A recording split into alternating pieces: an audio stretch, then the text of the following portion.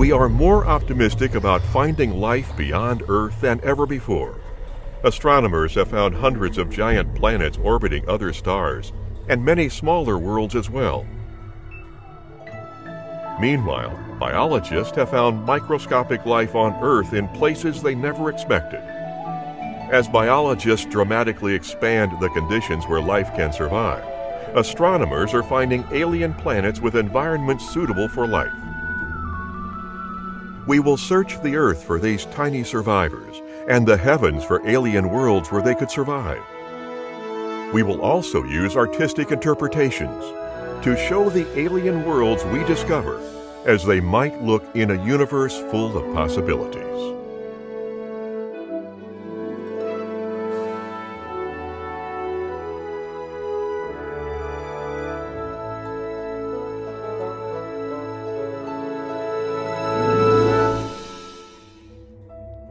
The Sun's family of planets provides clues about planets we may find orbiting other stars.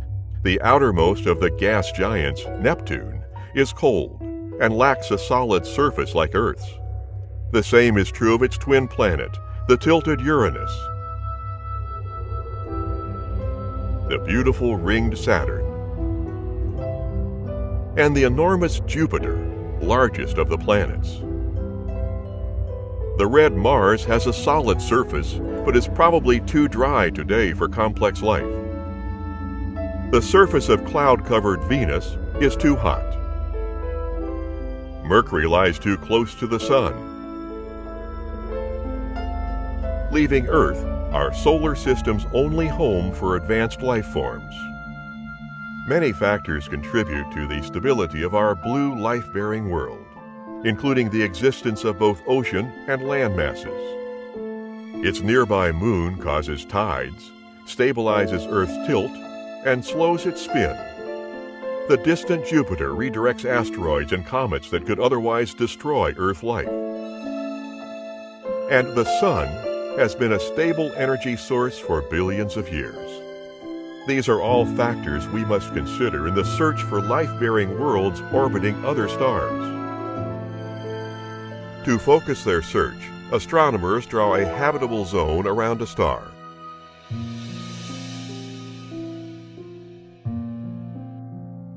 This zone, shaded green, shows where planets could have liquid water and where life as we know it might be possible. This is the habitable zone for our solar system. Venus lies at the inner hotter edge of the zone. Mars lies at the outer cooler edge. Earth orbits in the middle of the habitable zone.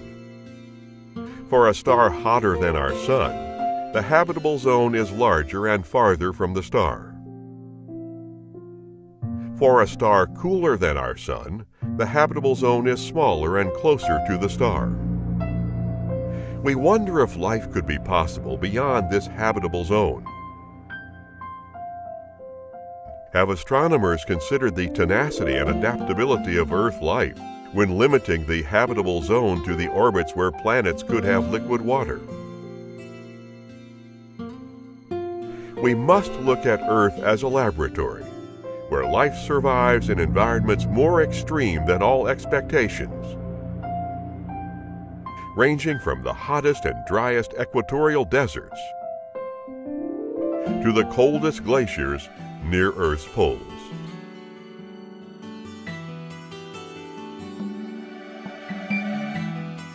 The plants, animals, and microbes living on Earth today are all survivors on a planet that has undergone dramatic change over 4.5 billion years.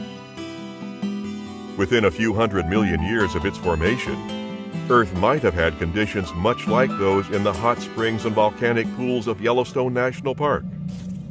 Here today we find probable descendants of ancient life forms, the archaea, surviving in the most primordial environments. Will microbes like these tiny survivors be similar to the first aliens we find on other planets? Scientists discovered these extreme-loving microbes, which we call extremophiles, in the geysers and hot springs of Yellowstone National Park.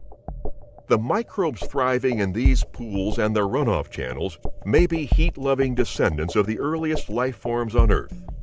Their existence at temperatures near the boiling point of water extends the inner boundary of the habitable zone. Mud pots in Yellowstone Park also harbor tiny creatures called acidophiles, thriving in acids that would destroy the DNA in most creatures. Scientists speculate that toxic clouds on planets like Venus could harbor acidophiles such as these. Scientists believe that during the first 2.5 billion years of Earth's history, microbes called cyanobacteria gradually transformed the planet's oxygen-free atmosphere into one that could support more complex life. In colorful mats and streamers, these microbes convert carbon dioxide to oxygen in a process called photosynthesis. Gradually, these bacteria and the algae that appeared later create an atmosphere that would eventually support human life. Billions of heat-loving microbes inhabit a tiny square of this mat, outnumbering all the people on Earth. Microbes at the top of the mat need sunlight. Below are species that survive by combining inorganic chemicals to produce energy. Such energy sources may have fueled Earth's earliest life forms and support organisms living in hot springs and geysers today. On Earth, life exists in the deep ocean near undersea hydrothermal vents, similar to Yellowstone's geysers. The area around these black smokers hosts a complex microbe community fueled by the chemicals in the vent fluids. These barophiles are adapted to the high pressure and lack of sunlight in the deep ocean. Active hydrothermal vents like these could exist below the icy surface of Jupiter's moon Europa or Saturn's moon Enceladus. On Enceladus, jets of water burst from fractures in the moon's icy surface and indicate an ocean below. Chemical energy requires no sunlight and provides the most likely energy source for life beneath the soil of Mars, a planet that once had surface water. By recognizing the adaptability of life on Earth, we can identify new places to look for life on nearby planets like Mars and on the exoplanets we discover around other stars. Observatories on Earth and telescopes in space have discovered well over 700 planets orbiting other stars and expect to find thousands more. In a focused search for exoplanets, NASA launched a satellite telescope called Kepler. Kepler has looked for light-level changes in over 100,000 stars within a very small area of the sky between the constellations Cygnus and Lyra. Kepler has detected well over 1,000 possible planets.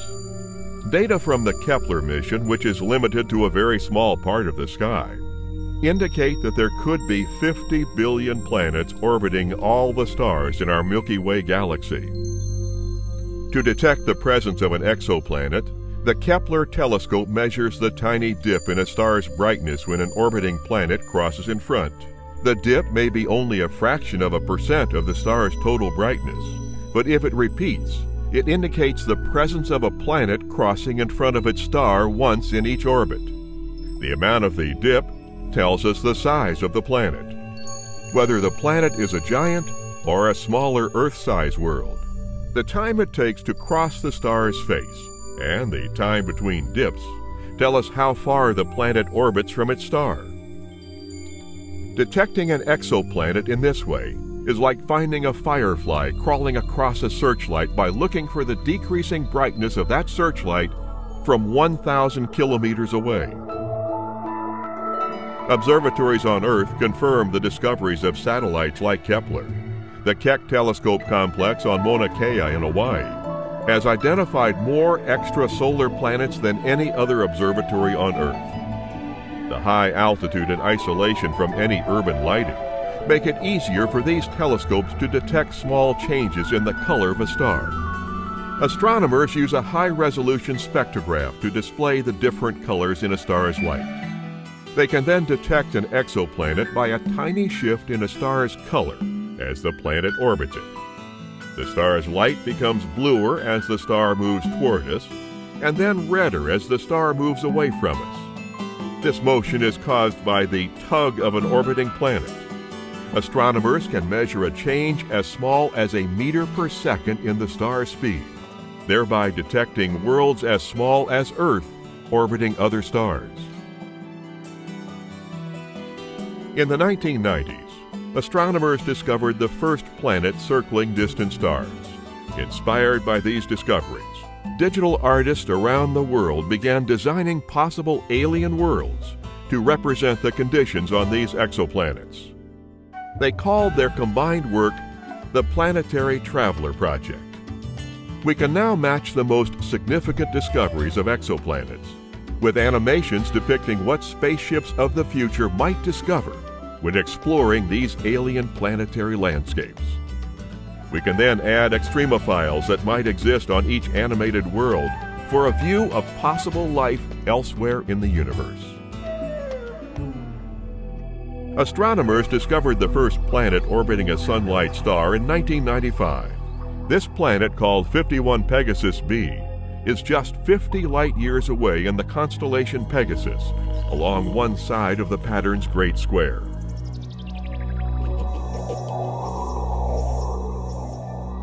"51 Pegasus b has about the mass of Jupiter, but lies closer to its star than Mercury does to our Sun. The easiest exoplanets to detect are large and close to their suns, like 51 Pegasus b.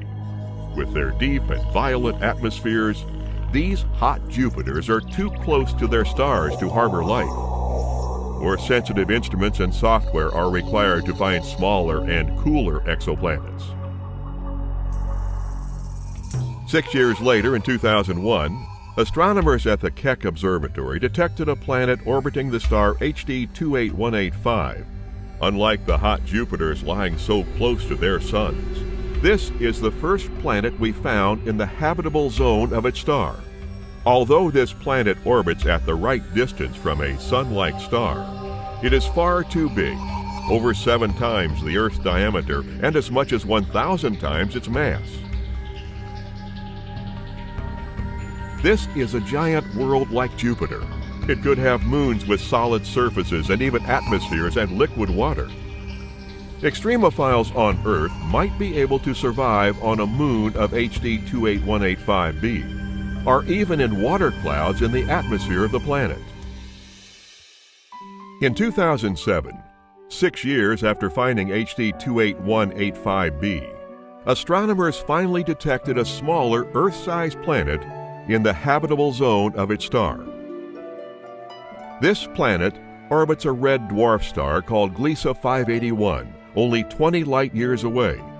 Astronomers have confirmed that one of the planets in this system, Gliese 581d, is in this star's habitable zone and is almost as small as Earth. It may be covered in oceans with an atmosphere that supports clouds and rain. Unfortunately, one side of the planet probably faces its sun, while the other side lies in perpetual darkness. Perhaps life could survive in the waters of Gliese 581d if the life were far below the hostile temperatures of the planet's watery surface. Humans waited eagerly and a bit impatiently for over 10 years from the discovery of 51 Pegasus b to the discovery of Gliese 581d.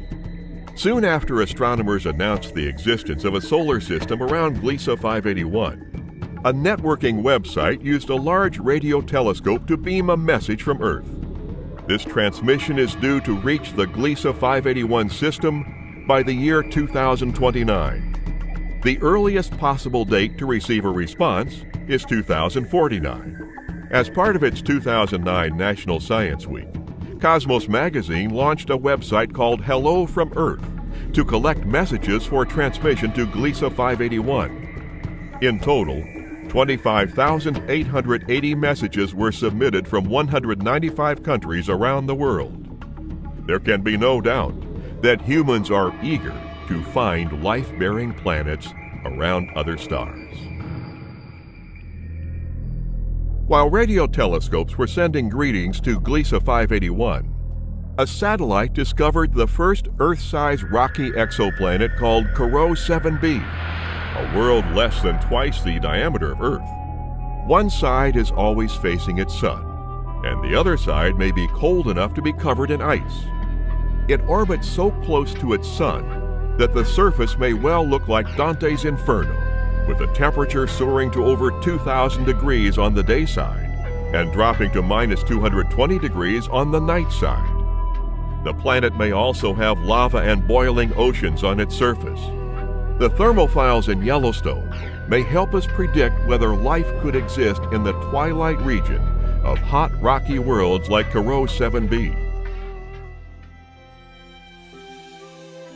Soon after the Careau satellite detected Careau 7b, astronomers discovered a more favorable rocky planet called Gliese 370b, only 36 light-years from Earth in the constellation Vela. Gliese 370b is one of the smallest exoplanets discovered, and it lies on the edge of its star's habitable zone. If this planet has 50% cloud cover, water may exist here in liquid form, thus making the planet habitable.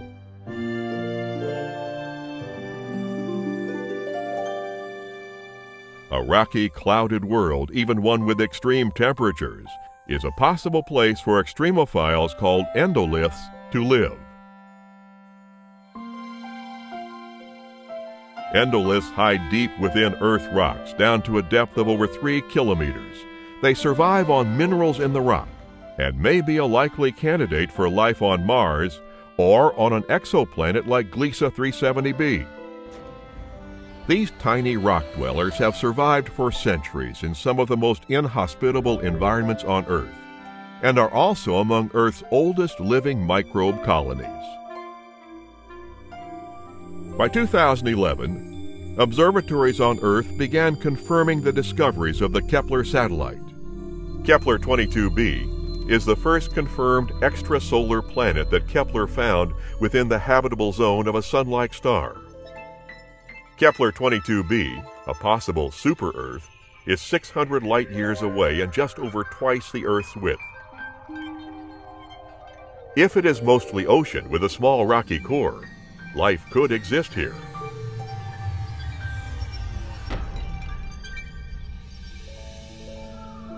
Kepler 16b is an exoplanet 200 light-years away in Cygnus. It is a large planet, half rock and half gas, orbiting the binary star Kepler 16 once every 229 days.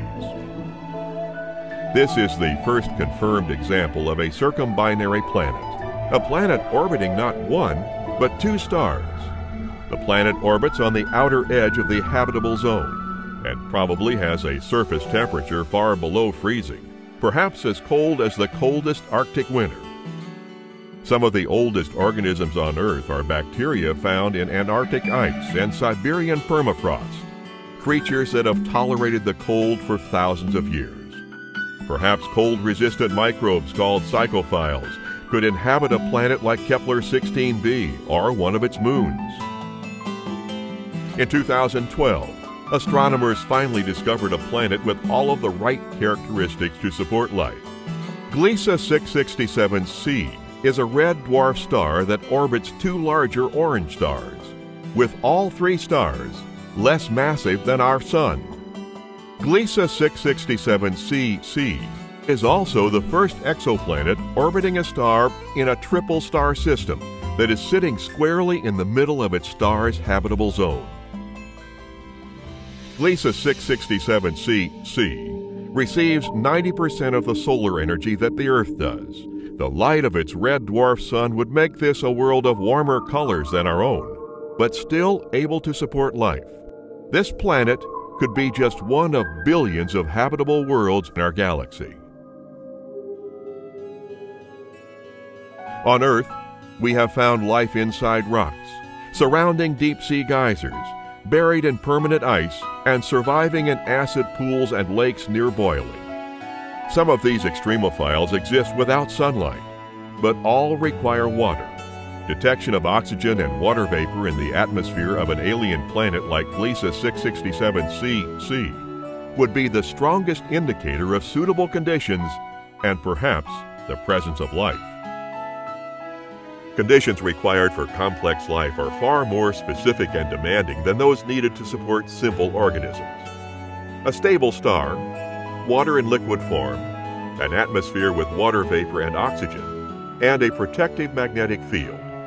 If we can find all of these, we could be looking at a world that can support life, and perhaps intelligent life. An advanced alien civilization will change its world as humans have changed Earth. We can imagine a distant, watery world with the unique construction of an alien intelligent life. The ultimate goal of our search is to see if the circumstances that produced human awareness and creativity occur frequently or rarely among the stars. The answer will tell us whether we are unique or one of many intelligent civilizations in the universe. Whether civilizations are more likely to survive or to self-destruct. Whether we are alone or no longer lonely.